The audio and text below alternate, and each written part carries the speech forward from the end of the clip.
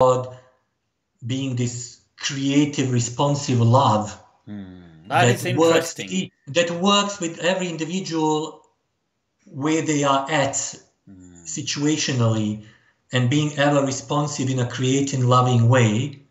I think that's this concept of a beloved that we find in Rumi and even Arabic. Because really the mystics, the mystics in Islam, they definitely have this kind of very intimately personal relationship with God. It's a very intimate and exclusive, almost like an insider relationship that is strange to the outsider. They can't even relate to this, and often the mystics not even referring to God by God, but as, like you said, as the beloved, or as whether you want to say it, or because people would say he, but it, huwa, in Arabic is not necessarily he, but that they used terms and often didn't even use the word God. It's interesting, this whole legacy of the mystics within Islam, how they managed to carve a very still, even though it was seen as, odd, but a very powerful identity that left an indelible mark on our tradition of Islam.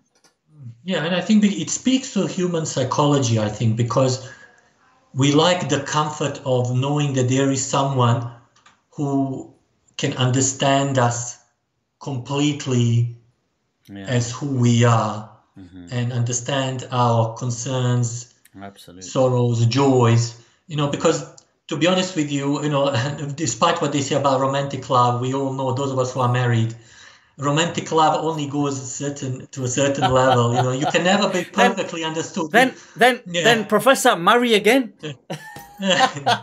No, because I'm joking. God's love operates at a deeper level. I do feel it's interesting that as humans we forever are in search of that almost the inner child, the inner child who for can that understand us affection perfectly. That inner child seeking that unfound yet intimately familiar love and affection. Oh, that's beautifully put. And I